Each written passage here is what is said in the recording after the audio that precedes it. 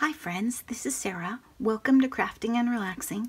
Today I'm going to make a bit of a mixed media mess. I was looking at my goals journal for the month and I had tried something new and I hadn't tried anything new.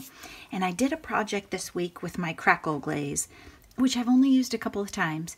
I saw amazing projects with it. That's why I got it. I was really inspired and I wanted to get some and try it. I haven't had good luck. I mean, I'm not sorry I bought it. I just haven't made anything with it that made me go, oh, everyone should have that and I want to use it on everything else. Does that make sense? I thought, okay, let's try it. Part of what I'm not happy with is I can't really see the crackle. I can't get it to pop. And so what I thought about was maybe I need to mix it with something. Maybe I need to use it with different products. Maybe I'm always using it with the same product and it's just not exciting with that. I usually do my sprays and messy stuff out in the shop. There we go.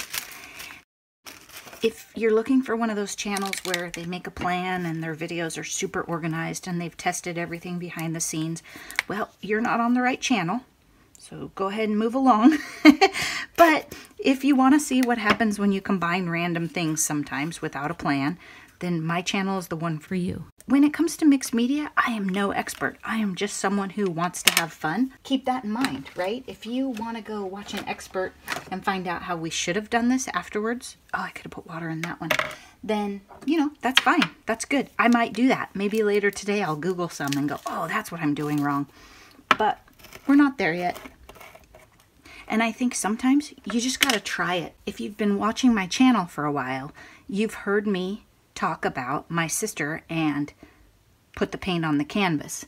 And that is her version of just do it. And I would call her and ask her questions like, should I prep it? Should I do this? What about this? And she would say to me every time, without fail, put the paint on the canvas.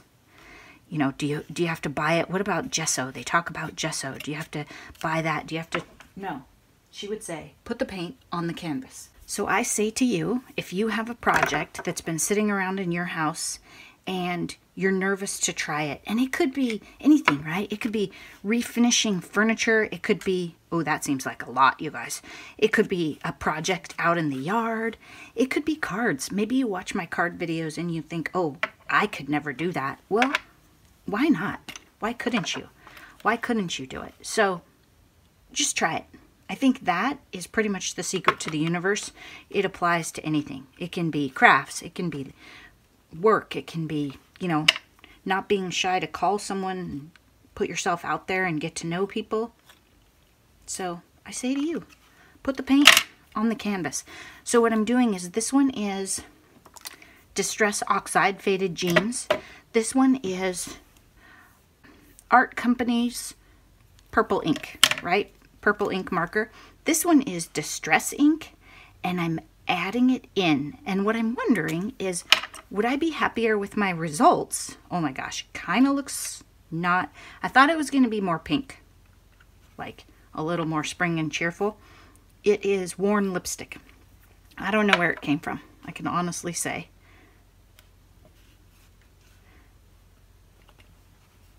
Now I'm going to take this and just put it right here. Okay, then this one was some color shift and I put the color shift paint down under it and then put the Crackle Glaze on top of it.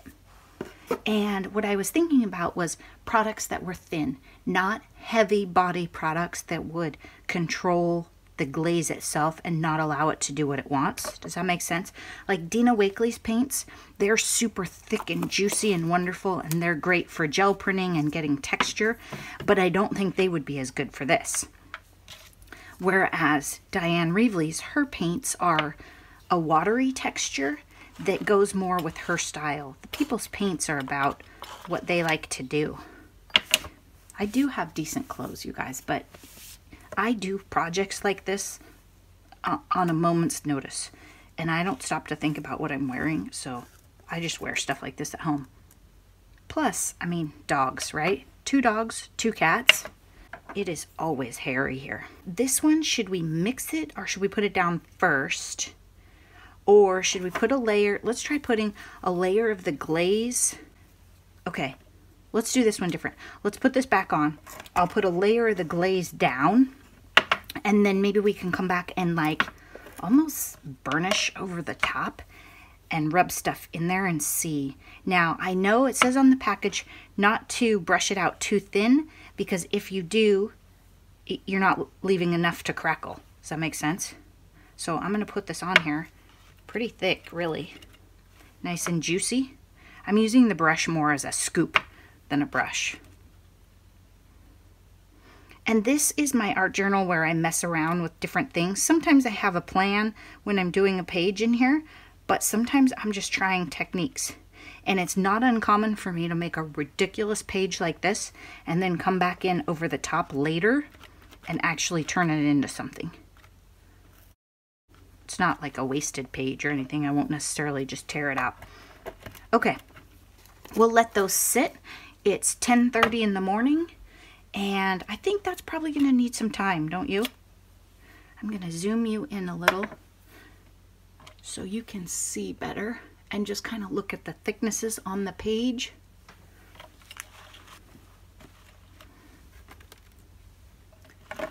And then we'll see how it turns out. So the purple one is already starting to dry. This one, a little bit smeary. This one's super thick. And this one looks pretty thick too. And then of course that one we just did. So I don't know if I have enough necessarily in the purple one. And I wonder, has anybody ever used this in a pour? Like, can Andrea put this in hers? Oops, the worn lipstick is trying to get everywhere.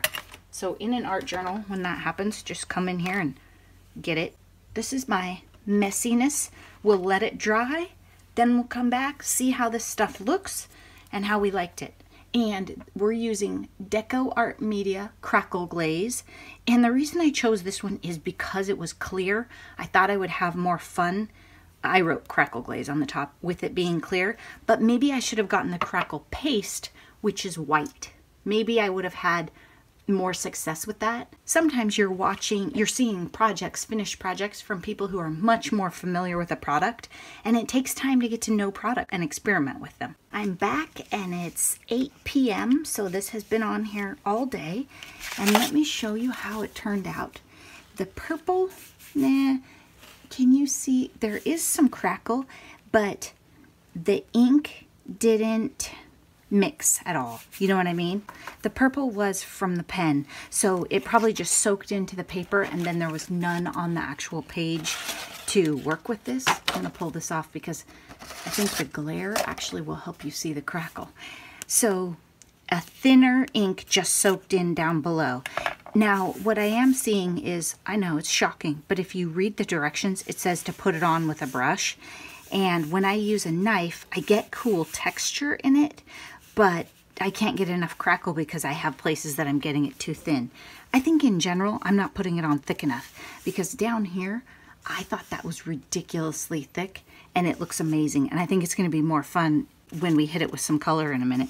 This part up here, the Distress Oxide that I sprayed, because these are water reactive and this is a water-based product, it changed the color when I put it on and made a little bit of interesting effect in there. So I think this would be fun, brushing, putting it on, letting it dry, and then brushing the Crackle Glaze on really thick over it.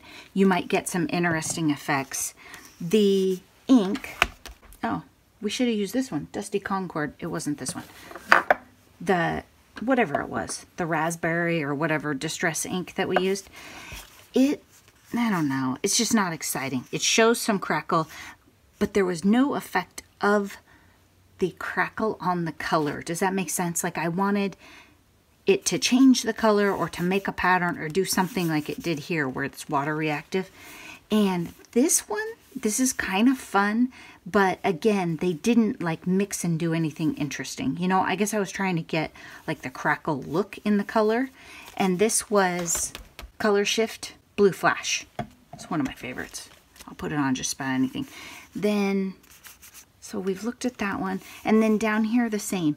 If it's really thin, you get smaller crackles. When it's thicker, you get bigger. But this is what I've been trying to figure out.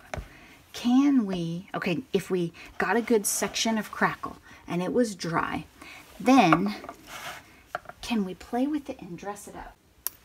And I'll just do small, narrow strips to show you what I'm talking about. See how the crackle comes alive when you put some color over it? That's what I was thinking.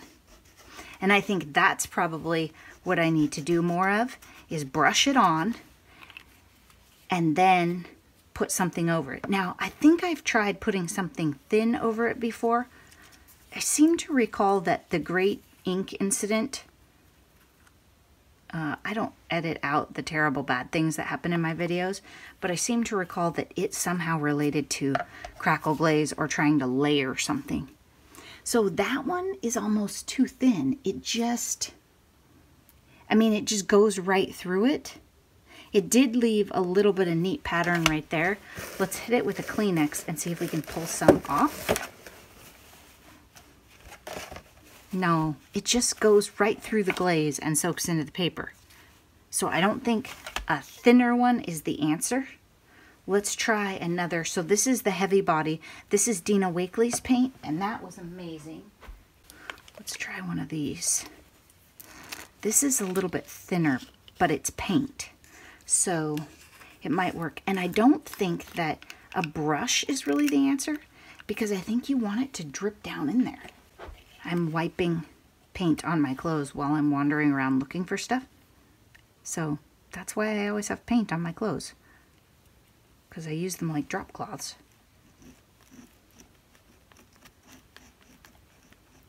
So I'm thinking like pat it. And that's not very well mixed, but it doesn't matter for what we're doing. This is a more liquid paint. It's more like Dilutions. It's like a cross between Dilutions and maybe a Color Shift. Okay, now this is what that's what I was wondering.